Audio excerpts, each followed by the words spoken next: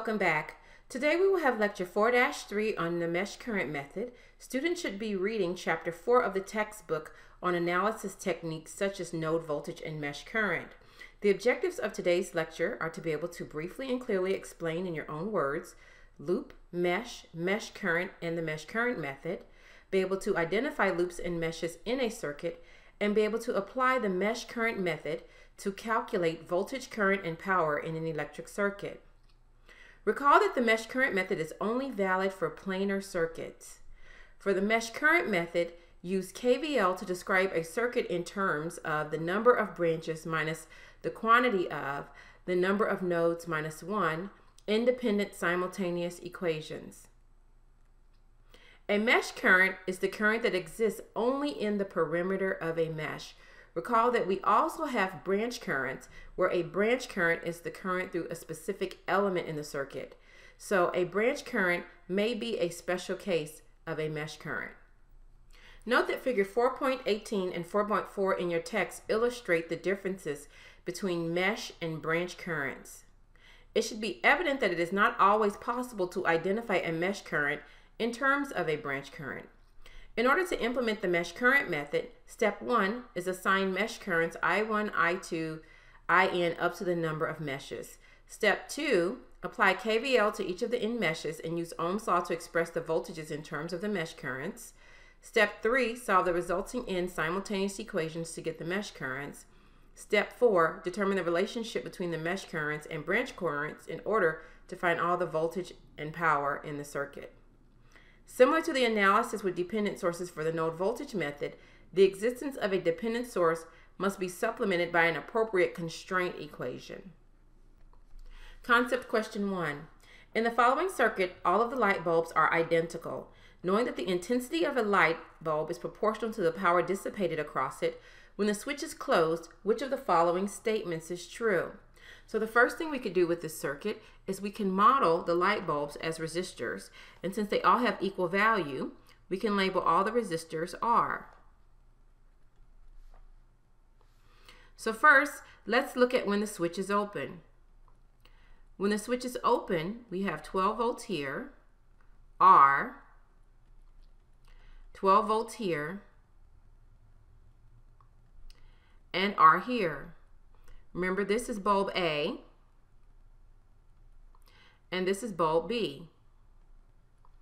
So since we have a loop with a net 24 volts around the loop, and we have two resistors with equivalent value, they both have the same voltage drop across them. So here we would have minus plus 12 volts, and here we would have minus plus 12 volts. So the power for A is equal to the power for B, which is V squared over R, or 144 over R. When the switch closes, the circuit now looks like this, where we have R, 12 volts, R, 12 volts, but now we have the 6-volt source connected in the middle because the switch is closed. So here we have 6 volts. And what you should see here is for this left mesh, this resistor R has a net 12 plus 6 or 18 volts across it. And that was bulb A. And bulb B would have a net 12 volts minus a 6-volt drop. And so we have to have another 6-volt drop in order to obey KVL. So bulb B has 6 volts across it. So the power for A is 18 squared over R, and the power for B is 6 squared over R. So when the bulb is closed, which of the following statements is true? Bulb B is brighter. That's not true because actually it went from 144 over R to 36 over R, so it's actually dimmer. Bulb B is dimmer. That is indeed true because it went from 144 over R to 36 over R. Bulb B remains the same. That's not true, and none of the above. So the answer for this problem is letter B. In class activity 1, For the above circuit, use the mesh current method to find all the mesh currents and confirm that it satisfies the law of conservation of energy. So the first thing we do is we label all of the currents clockwise: I1, I2, and I3. Next, I'm going to label the polarities on each of the resistors with respect to the current mesh current. If I'm on mesh 1, this resistor is positive on the left, minus on the right, and the 26 ohm is positive on the top, negative on the bottom. This is drawn so that the resistors obey the passive sign convention and always drop voltage with respect to I1. If I am on mesh I2, I label the currents to obey the passive sign convention with respect to mesh 2. So I2 now becomes, for the 26 ohm, positive on the bottom, negative on top. The 90 ohm is positive on the left, negative on the right, and the 8 ohm is positive on the top, negative on the bottom. Then I do the same thing again for mesh 3. The 5 ohm resistor with respect to I3 is positive on the right, negative on the left.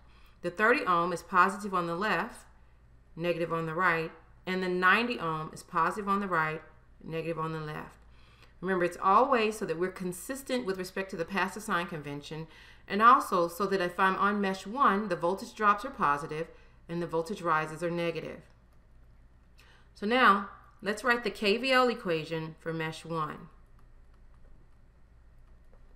The voltage drops are the voltage across the 5 ohm plus the voltage across the 26 ohm equals the voltage rise, which is 80. That's a good equation, but it would be better to have it in terms of I1, I2, and I3. So what we would have is the voltage across the 5 ohm is 5 times the two currents that flow through the 5 ohm resistor.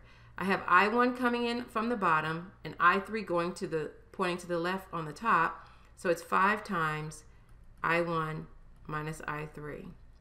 Plus, for the 26 ohm resistor, it's I1 that flows into the positive minus I2 that flows into the negative, and that equals 80. Next, I'll do KVL for mesh 2. KVL for mesh 2, they're all voltage drops, so it's going to be the voltage across the 26 ohm plus the voltage across the 90 ohm plus the voltage across the 8 ohm equals 0. So starting with the 26 ohm, it's 26 times the quantity I2 minus I1 plus 90 times the quantity I2 minus I3 plus 8, and since that's an outer branch, I2 is actually the branch current for the 8 ohm resistor, so that's just 8 I2, and that equals 0. Finally, let's do KVL for mesh 3. This is also all voltage drops. It's the voltage across the 5 ohm plus the voltage across the 30 ohm plus the voltage across the 90 ohm, and that equals 0. So it's 5 times the quantity I3 minus I1 plus 30, and this is a branch current, so it's just 30 I3 plus 90 times the quantity I3 minus I2 equals 0. There are several ways to solve this system of equations, including Cramer's rule, substitution, addition, subtraction, graphing, but the easiest way to do it is to just stick it in your calculator. And depending upon what kind of calculator you have, you can type the equations in directly, or you can do matrix manipulation. So I'm going to actually write the matrix out because that's typically what I use, where the rows of the matrix are the equations 1, 2, and 3, and the columns of the matrix are I1, I2, I3, and the constant on the other side of the equal sign. So row 1 is going to be 5 plus 26, 31, minus I2, that's minus 26, minus I3, minus 5, and that equals the constant, which is 80. For mesh 2, it's going to be 98 plus 26, 124, I2 minus 26 I1 minus 90 I3, and that equals 0.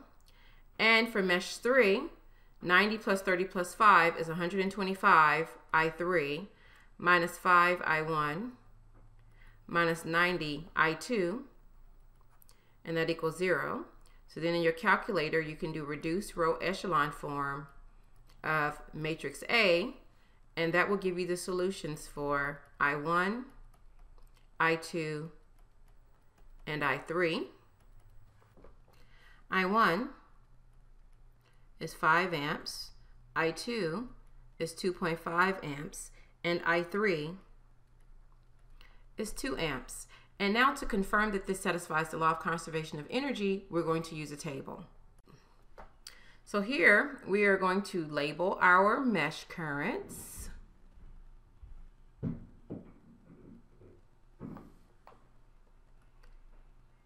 Five amps, 2.5 amps, and 2 amps.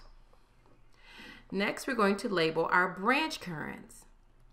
So for example, the branch current through the 5 ohm resistor, if I have 5 amps coming into this node and 2 amps leaving this node, then that gives me a net 3 amps to the right through the 5 ohm resistor. If here I have 2 amps coming into this node and 2.5 amps leaving this node, then this gives me a net 0.5 amps through the 90 ohm resistor. Now, since for the 8 ohm, the mesh current is the branch current, the current down through the 8 ohm resistor is 2.5 amps. Same for the 80 volt source. The mesh current is the branch current, so the current up through the 80 volt source is 5 amps. And finally, the 30 ohm resistor is on the outer branch as well, so that mesh current is the branch current, and it is also 2 amps. So what about voltages? The voltage for the 5 ohm resistor is 5 times 3, which is 15 volts. It's positive on the left and negative on the right, so that the resistor obeys the passive sign convention. So that's 15 volts. The 30 ohm resistor has 2 amps, positive on the left, minus on the right. So that would be 60 volts across the 30 ohm resistor. The 90 ohm resistor has half an amp through it.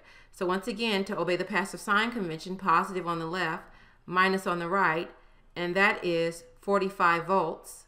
And the 8 ohm resistor, the current goes down, so that's positive on top, negative on the bottom, and that would be 20 volts. And finally, the 26 ohm resistor, we didn't mark its branch current, but its branch current would be, I have 5 amps going to the left out of this bottom node and 2.5 coming in, so I need another 2.5 amps to come in through the 26 ohm resistor pointing down. And the voltage would be 2.5 times 26, positive on the top, negative on the bottom, and that is 65 volts. So now we're ready to complete our table. We have 80 volts, 5 amps. This is our only source, so it's delivering power, and it's delivering 400 watts. The 5 ohm resistor, I have 15 volts and 3 amps, so that's absorbing 45 watts.